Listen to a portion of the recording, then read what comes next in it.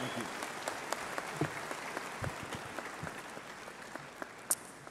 Thank you, Dr. Allen, and thank you, Southern Baptists, for the extraordinary joy it is to stand before you for the first time as only the 9th person in the history of Christianity ever to be the president of the Southwestern Baptist Theological Seminary. And just now, over 100 days as president, I am delighted to bring to you a report that begins with 2 words that you have heard from my 2 preceding colleagues, and I know that you will hear from my other colleagues to come, and that is thank you. Thank you for what you have done for so many years through the generous and sacrificial giving through your local visible New Testament churches through the cooperative program. What happened yesterday when you adopted that executive committee recommendation and the CP allocation budget, millions of dollars will be flowing to the 6 seminaries, including Southwestern, and every dollar that comes to one of our seminaries is a dollar we do not have to charge our students in tuition. And I want you to know, my prayer is, amen, my prayer is that we will continue to see a strengthening of our cooperative program giving and our partnership together, because at every one of our seminaries, including our seminary in Fort Worth, if Jesus tarries, we are training your grandchildren's pastors. And we want those pastors to be debt-free. We want them to have every opportunity to succeed wherever God may call them, to the hard places, to the nations, to follow the call of God. And that means we've got to make the investments now for a theological education that gets ever increasingly expensive.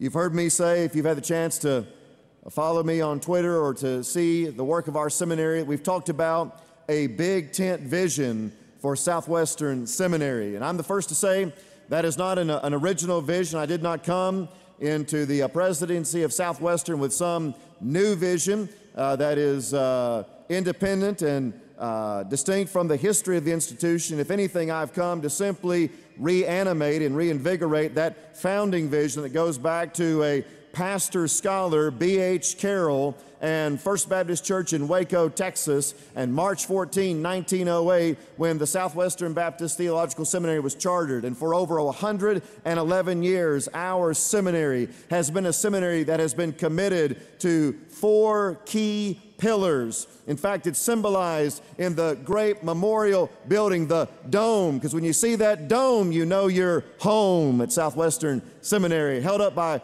4 pillars or posts symbolizing our 4 key commitments.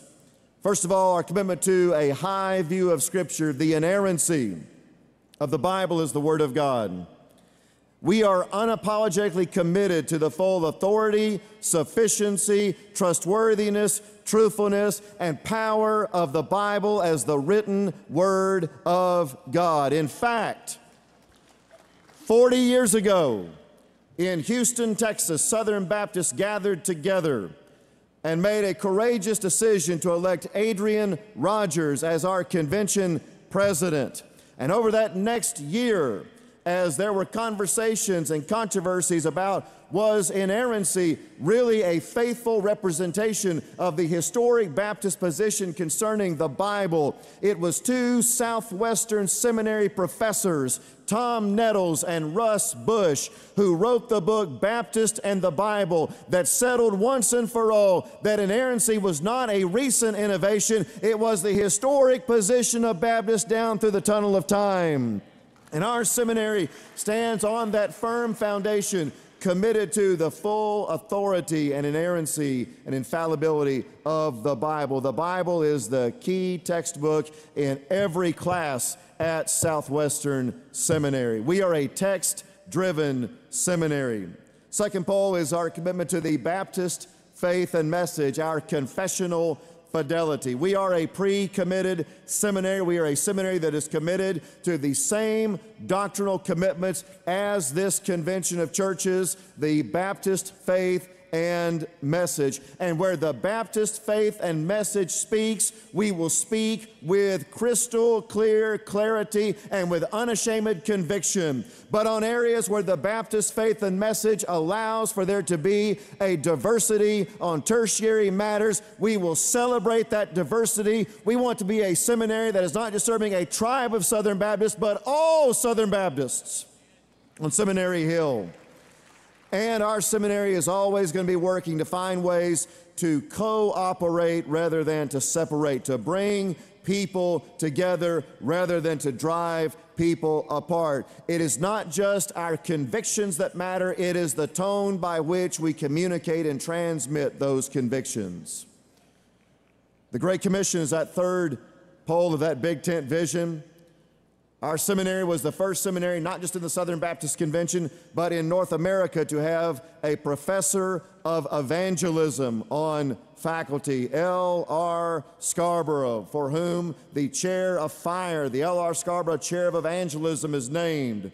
That chair has been held down through the tunnel of time by men of God like Malcolm McDowell and Roy Fish, and now held by my colleague, Dr. Matt Queen. Our seminary has had a passion from the very beginning, not just to know the Word of God, but to help people encounter Jesus in a saving way. Because at the end of the day, what matters is our efforts and labors to do everything we can to take as many sons and daughters to glory as we possibly can. And if we fail in the area of evangelism, then we fail everywhere. And our passion, our joy is seeing people come to Christ, beginning right in Tarrant County, Texas, and going to the nations. In fact, I believe that our seminary may be the most providentially situated of the 6 seminaries, being located right in the Fort Worth, Dallas metroplex. 7.5 million people and over 320 unreached people groups represented in North Texas alone. If you have a heart to go to the nations and reach the nations with the gospel of Jesus Christ, come to Seminary Hill, come to Fort Worth, Texas, and get equipped to reach the nations right here and right now. In fact, at our booth in the exhibit hall, I hope you'll go by and you'll pick up one of these passport covers for your passport that has our beautiful historic seminary seal we've brought back as our institutional brand and logo. I had the privilege recently to be at the International Mission Board of Trustees meeting with Dr. Paul Chitwood and to talk about ways that we are looking to reinvigorate our partnership with historically the IMB's greatest sending seminary. At one point in time, more than half of the IMB missionaries under career appointment were Southwesterners.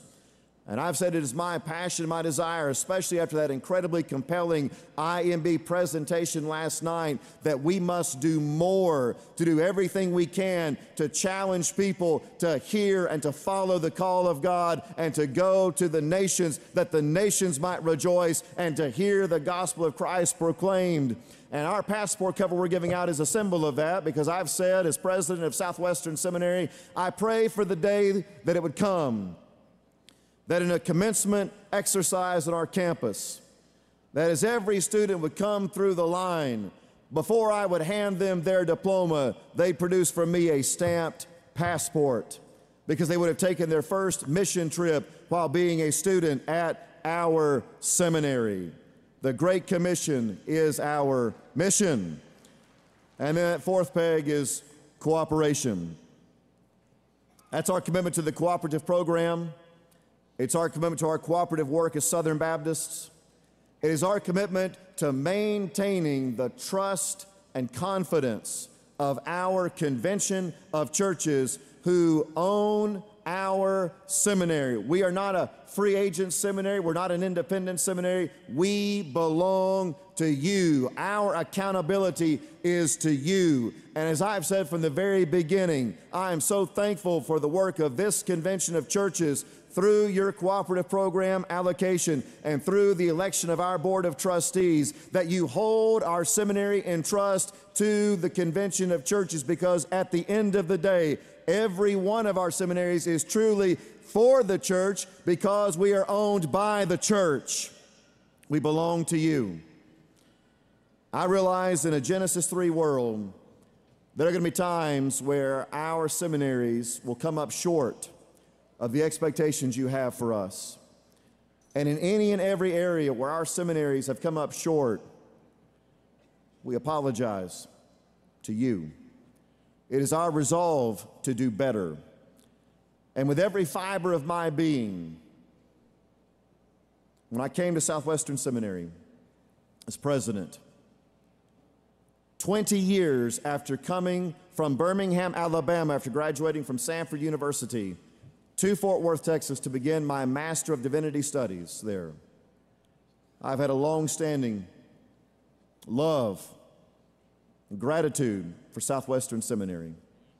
And as the first alumnus in 25 years to sit in the president's chair, I'm committed to doing everything I can to see our seminary flourish, not for our namesake, not so people will know Adam Greenway's name or even Southwestern Seminary's name, but so that they will know the life-changing power of the gospel of Jesus Christ, and the glory of God will be seen in Fort Worth, Texas, and to the nations. Mr. President, that is my report, and I'm happy to receive any questions from our messengers.